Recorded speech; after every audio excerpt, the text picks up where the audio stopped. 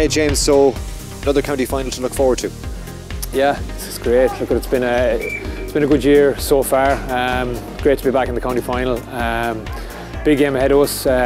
So the finals are there; they're there to be won. You know, the last day went okay. Good first half, plenty to work on. Our second half wasn't up to scratch, so we're looking forward to it. So hopefully we can put in a big performance next Sunday. It's been a long enough campaign with the new format this season. Have you been happy with how it's gone so far? Yeah, no, look, it's been enjoyable. I think the more games you can get in championship football, the better. It's probably stood to us.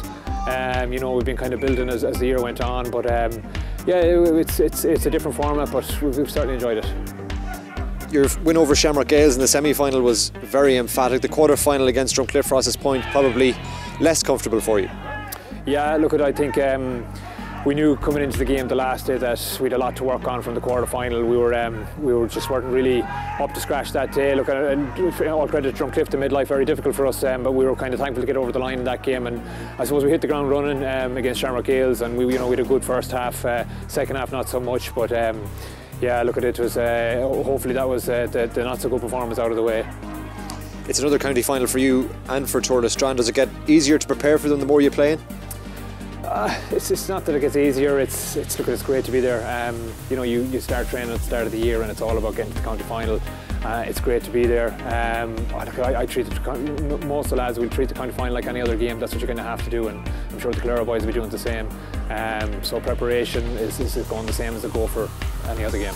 And 4 in a row not affecting your preparation either? No, look, it's not really something you can think about, you know. 4 in a row and whatever history may be there to be done, but at the end of the day, if you start thinking about those sort of things will start to unravel for you fairly quickly. So we don't think about it. We're in a county final the next day, and all that matters to us is to win, regardless of whatever else is at stake. And your opponents, Tourlestrane, a team you're fairly familiar with? Yeah, look, Tourlestrane, a really good side. You know, they've really managed to get things together this time of the year, the last couple of years.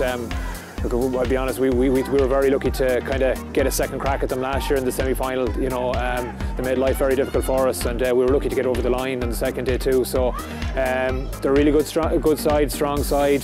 Quality players are over the field. You know, like Lion Murphy is one of the best forwards in the game at the moment. So we'll have our work cut out to get a victory next Sunday.